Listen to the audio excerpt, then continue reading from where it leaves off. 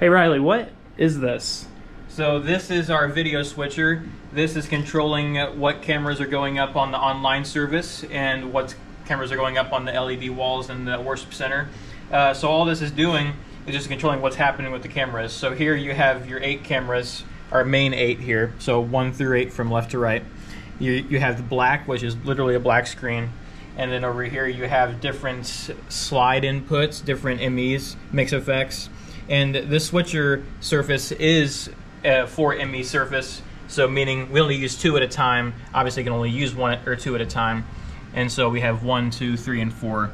And right now we have ME1 down here on this first row, which controls all of this, and then ME2 is up here. And so whenever we're cutting cameras and sending certain camera signals to the LED wall and online, we're using this cut button here. We refrain from doing the auto button and just use this T-bar here to dissolve. So I'm going to pull the key so we can see an example. So I pulled the key.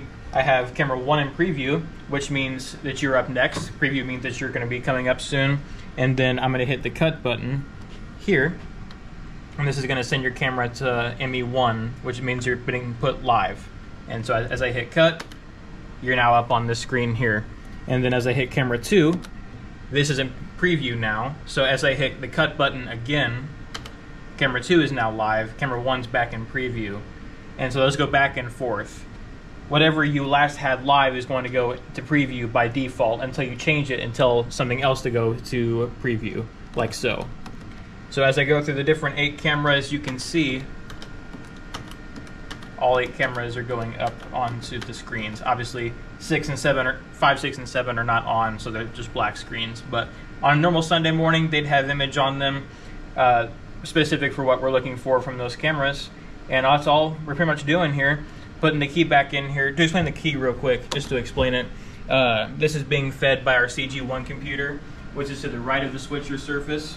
This is all the full screen graphics, lower third graphics, to include lyric slides, message slides, pretty much anything we want shown on the LED wall that are slides is being fed by that computer and is being controlled by downstream key 1, which we have active here.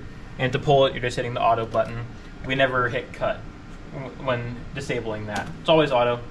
And so this is just controlling essentially what is happening on the LED walls and the online services. Okay, I have a couple questions. What does it mean to dissolve? So dissolving is just fading in between 2 sources. So if I preview camera 2, I'm going to cut to this one real quick for show of example. I hit the auto button. So right now camera 2 is live, camera 3 is in preview.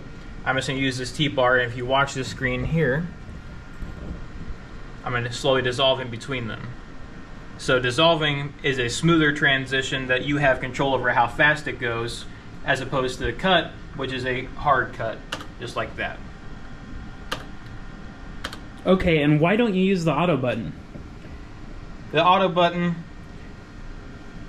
is set to a specific speed that is adjustable. However, when I'm cutting, whenever I'm directing on a Sunday morning, I like to have control over how fast I'm going with my dissolves. And by using the T-bar, I can accurately control that speed. I can go as slow as I want, I can go as fast as I want, and having the auto is just a set speed that would be very specific, and sometimes specific is not what we need. Sometimes it's a little more gray area. Awesome.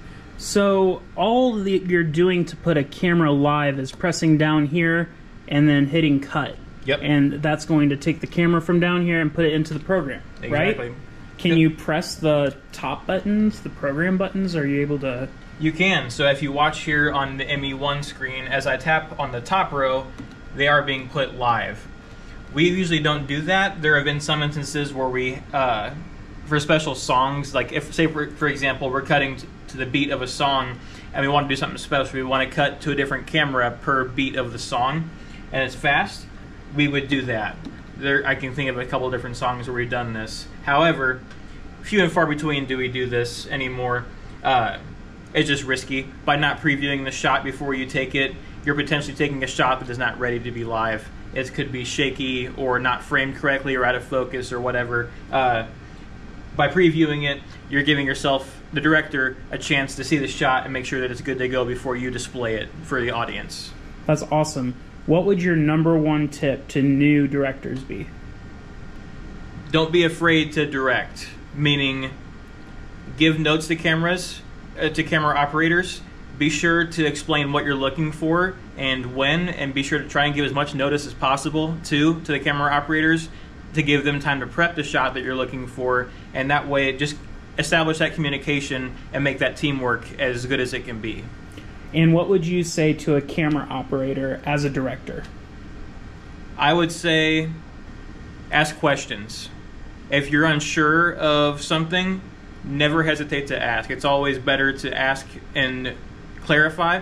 So for example, if you're unsure of like a certain movement you're wanting to try out, or you're just looking for something new to do, like ask the director, ask production staff, say, hey, I'm looking to just improve my, like I'm trying to hone my skill on the camera. How, like, can you help me do this, or just give me an example of what I can be doing? Awesome. Thanks, Riley.